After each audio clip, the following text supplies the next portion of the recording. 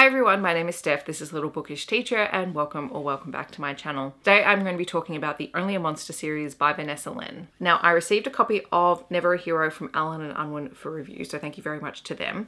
But before I could read this, I had to read the first book in the series, which was Only a Monster, which I actually purchased when it first came out and I just didn't get a chance to read it. This is a young adult paranormal / fantasy trilogy. We have books 1 and 2 out already. And this is a really interesting world because it is set on Earth and we do have humans, but we also have another group of people who are called monsters. And the way that this world is set up, the monsters are monsters because they are able to steal life force from humans, reducing a human's lifespan by hours or days or years by whatever they take from them, and then storing that energy to be able to jump through time either forwards and backwards. And as the books go on, we learn that there are 12 families of monsters. There are some allies within those families. There are also some enemies within those families. And those families also have additional abilities on top of being able to travel through time. Our protagonist in Only a Monster and Never a Hero is Joan. And she comes from a family of monsters. She's half human, half monster. And she doesn't really know anything about the family's history and their abilities. As a child, she demonstrated some of the family ability but seemed to lose it over time, and so the rest of her family kind of kept it quiet.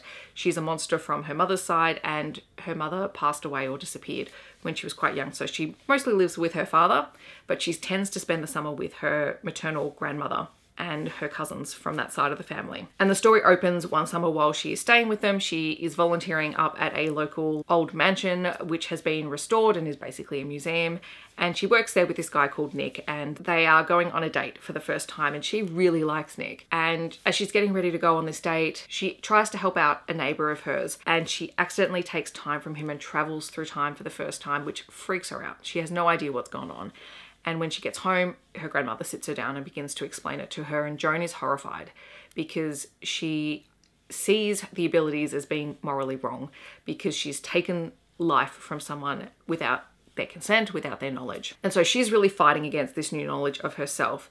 And obviously she missed her date because she traveled through time, and so she has to then go and explain to Nick, you know, she does like him and she didn't blow him off. There was literally nothing that she could do. And as she's explaining this to Nick, another monster family arrives, and they happen to be rivals to Joan's family. But then there is a reveal to do with Nick, and that is that Nick is the fabled hero, and the hero has been purposely designed and constructed to kill monsters. And Nick and a team of individuals are in town in London to make sure that the monsters are killed and that they can no longer disrupt timelines and take human lives. And so there is a massacre, and Joan ends up on the run with the son of her family's rival family, Aaron. And she ends up traveling significantly through time this time, which freaks her out again. And so this series has a really cool concept in that you have a protagonist who doesn't really know how she feels about everything that's going on around her. She knows that it's wrong, but she also now is trying to avenge her family and trying to write a timeline. Like, she doesn't understand the rules of the world that she lives in anymore. And she's trying to do things that people around her are telling her are not possible. You can't go back and you can't stop someone from being killed, or you can't go back in time and change the timeline. You can't end up in your own timeline because that has serious implications for you as an individual. And I'm not a big fantasy reader anymore, and I'm not a reader who likes a lot of really heavy world building and info dumping on magic systems and the world and how it works in one go. And I think what Vanessa Len does really well, particularly in this first book, is she drip feeds the information we need as we need it, because Joan is learning it as she needs it. She's building up the characters in the story. Joan, Nick and Aaron are our 3 main characters, but we also have Joan's cousin and a few other key players who become quite important as we move into Never a Hero. And we learn quite a few things about Joan in this first book, and she learns some things about herself, but there are still some very big unanswered questions about her family and her personal history, because she's able to do things that members of her family are not. And the end of Only a Monster sets up Never a Hero. And I really can't say what it is without spoiling it, which means I really can't talk about the basic premise of Never a Hero without spoiling the book. However, if you do read the blurb of the book, you will figure out pretty quickly what happened at the end of Only a Monster.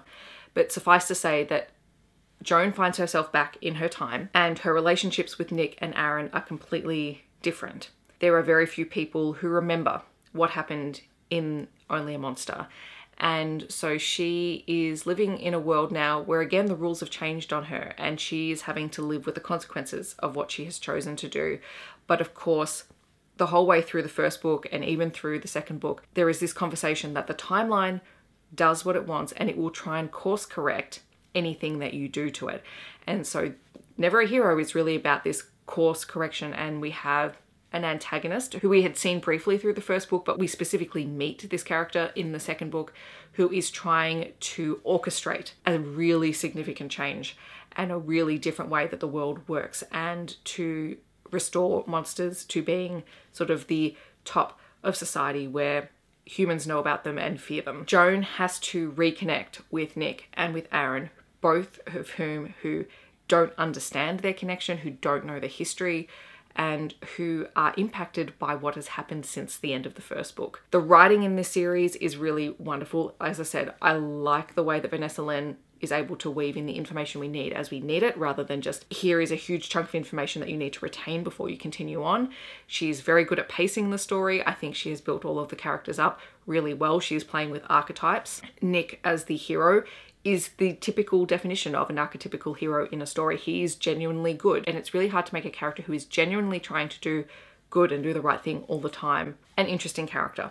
I think she does achieve that with him. But that said, he's not always the most interesting person on page, and I think there are a lot of really complicated things that go on in Joan, and particularly in Aaron's history, and we don't spend as much time with Aaron in this book as we did in the first one.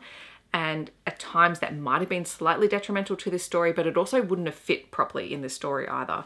And I think once we get the third book, we'll see that we'll see Aaron's story woven back into that narrative at a slightly higher level than we got in Never a Hero. All of these characters have a lot of depth, and they have had a lot of things happen to them. There is a lot of trauma in their backgrounds. This is an action-paced story. As I said, there is a massacre of monsters at the start of the book. We don't see that physically on page. We sort of see the after effects of that and some of the key characters who have been killed initially. But that does have a flow-on effect. We also find out that characters have been tortured and have had to experience really traumatic, repeated events over and over again in order to shape them into who they are. We know that Aaron comes from a family where he was mistreated and he was seen as an outcast within his own family, and so there is that emotional trauma that is brought on from that as well. There is a lot of depth, there is a lot of things happening in the story. This does end up on a cliffhanger, so you will need to read the final book whenever that comes out in order to get the conclusion to the story. But as a reader who does not read YA all the time anymore, I loved this. Like, I was so glad that I got to read them back to back and that I hadn't read Only a Monster before I picked this one up.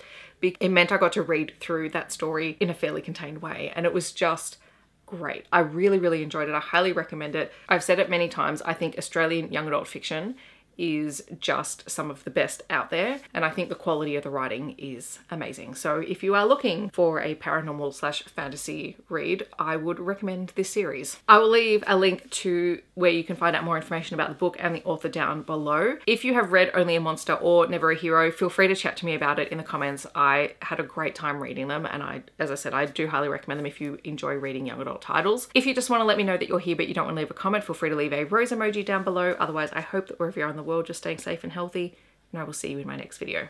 Bye everyone.